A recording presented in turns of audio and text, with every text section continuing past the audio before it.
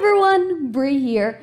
So it is the 4th of July weekend here in America, and today I thought it would be fun to look at some last minute 4th of July entertainment hacks. First up we have an American flag cookie cake. I love cookie cake, guys. It's really funny because I generally prefer cake to cookies, but if it's a cookie cake, I prefer that to cake. I don't really know what the logic is there, but there's just something about the consistency of cookie cake that makes it so delicious. So this is really cool. It's like you frost the whole cookie white and then put on fruit. Okay, the easiest pie tartlets ever. So you use a cookie cutter to cut the dough into circles, and then you take a muffin tin and just press it down in there, and then put the filling in, and I guess take a star-shaped cookie cutter and put a little star on top, and that's really cute. Use red, white, and blue candy corn to embellish cupcakes. There's red, white, and blue candy corn? Why didn't I know this?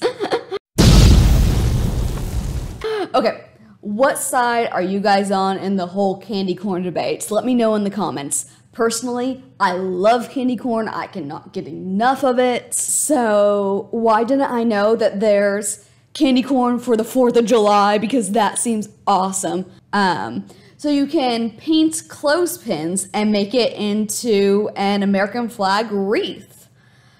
That's pretty cool. Okay, so these are place settings.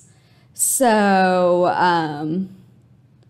yeah, you take a mason jar and put a patriotic colored bandana in it and put the silverware in it, and that works as their silverware, their napkin, and their drinks. I feel like this would be good for a buffet setting because people could go through, load up their plate, and then just grab their mason jar at the end instead of having to grab all the silverware, grab a napkin. It just makes it easy. Okay, another little bandana hack here is stitching the bandanas together and creating a Western 4th of July tablecloth. I feel like I don't know, the bandanas really aren't my style, and I feel like this looks a little weird personally, but I mean, hey, maybe this is your style. It's not mine. I also really don't want to sew up a whole bunch of bandanas. I'd rather just go to Walmart and buy a plastic tablecloth. Ooh, and here's a craft to do with your kids if you have kids. So you take a plain white t-shirt and you magically create straight lines in the right shape of the American flag, leaving the perfect little square for the blue. And then you have the kid cover their hand in blue paint and just put their handprints for the blue box on the American flag. I feel like they had to have some kind of stencil for these lines. Here we have another table setting idea, and it's taking streamers and weaving them to create a basket weave look. This is an outdoor setting. I mean, 4th of July, generally outdoors. And streamers are really lightweight. Those are not staying there. And also you know the material of streamers. They're the thinnest paper imaginable. You set a plate down on it and you turn it slightly, it's going to rip.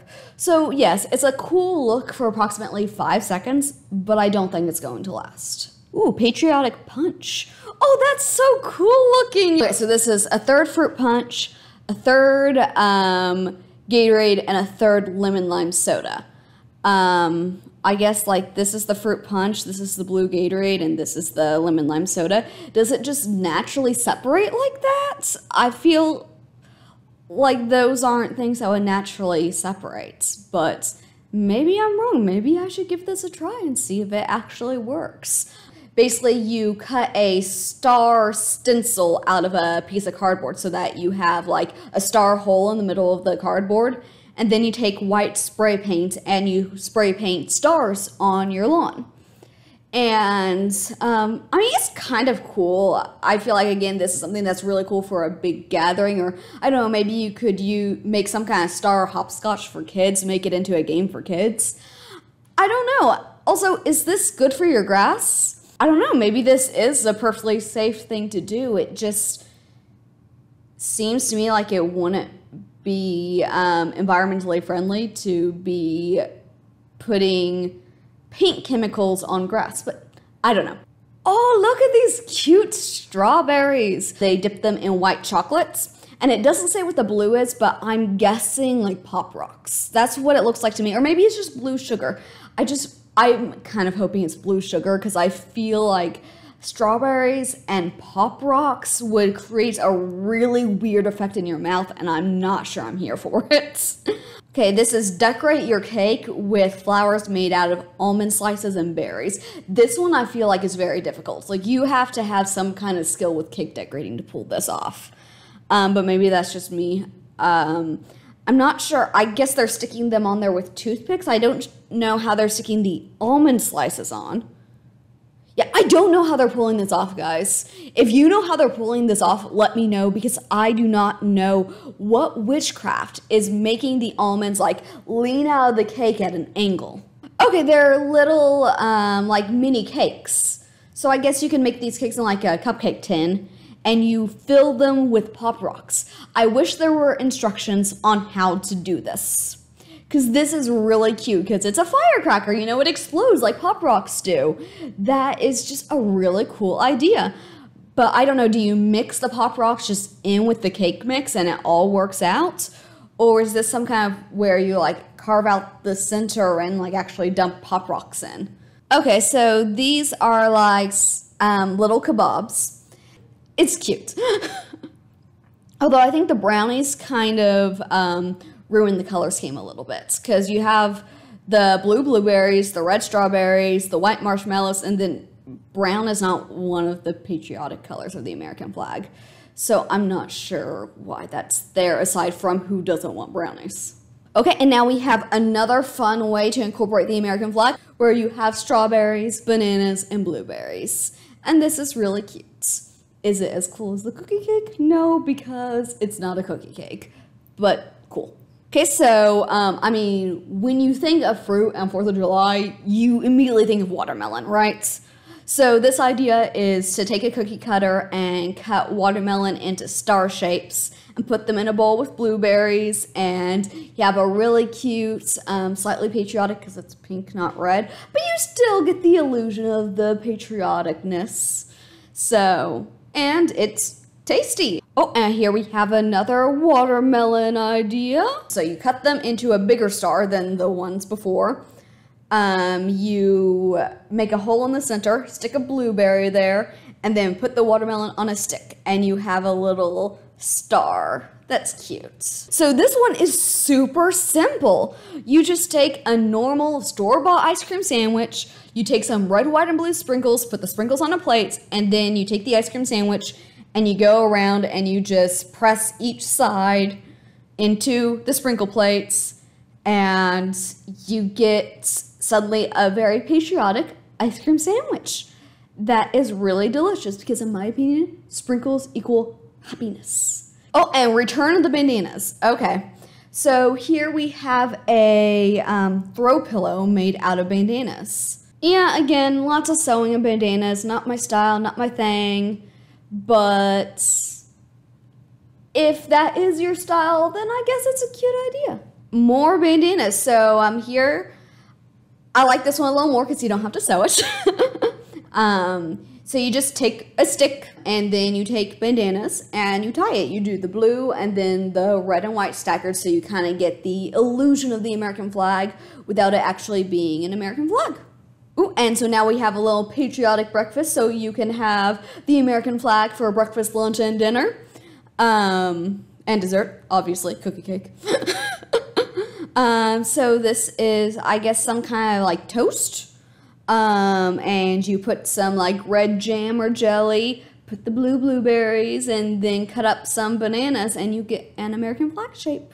So you cut off the collar, you cut off the sleeves, and then you like make a cuts along the sides to like make it so you just have a little bit dangling down. You just put a piece of cardboard there.